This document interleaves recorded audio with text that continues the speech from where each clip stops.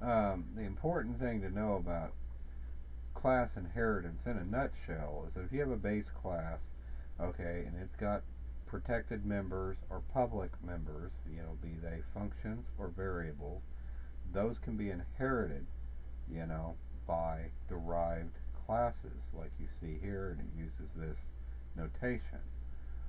Um, Now, so a derived class, though, can have its own functions as well as, having full access to the public and protected members of the base class. Now, if it was a private member or function you had in here, that would not be inherited.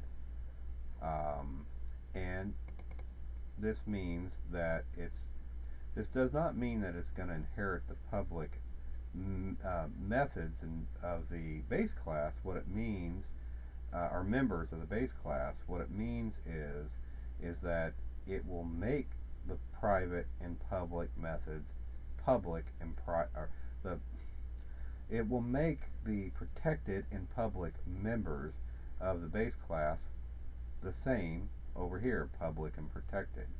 But I could say protected, so it would make all the members protected. Or I could say private, and it would make everything it inherits private. But it has nothing to do with what it inherits, but it has everything to do with how it's treated in the base class. Because, if you'll notice, while we're inheriting these methods, or methods of, members and methods and so forth, um, methods and properties from the base class, we don't actually have them listed here. So you don't really know what form they're in. Well, this tells you what form they're in. It says it's going to match the form of the base class. So in other words, protected members will be protected here, and public members will be publicly available in this derived class. But if I were to put protected, well, then everything would be protected, so none of this would be publicly accessible. Or if I hit private, well, then not only would none of this be publicly accessible, none of the public or protected members that it inherited would be accessible by the public, but further derived classes wouldn't be able to access it either.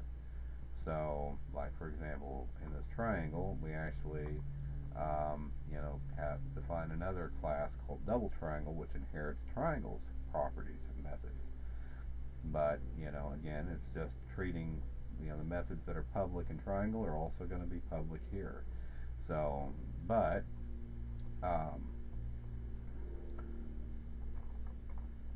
but we do add some new functionalities, and I'm showing that, we can inherit um, you know, certain data members, and also access, the functions. Because right here, we have an area function defined here, right? Okay, well, in the class triangle, we also have an area function. So, and it does, this double triangle tries to inherit that area function, but since it has its own area function defined with the exact same parameters, what it'll do is this function will override that function, but yet we can still access the triangle function from the triangle's area function like this, using the scope resolution operator. So, but at any rate, that's the key thing to remember, is that, when you're deriving classes, they basically inherit all the protected and public members, as long as you keep it simple. As long as you keep it simple, they'll be private and public when you inherit them, but they're all accessible. The only things that aren't accessible are anything that is declared as private. So, but you can define your own methods on top of that, and you can even override methods from the base class that you're inheriting from, like I did here. Yet this still, this function here not only inherits the methods from, or the, God damn it, the members of the triangle class, but it also inherits the members of the base polygon class that this is derived from. So this is the third level or third generation of inheritance, but it will, have all the methods and members of, the base class polygon.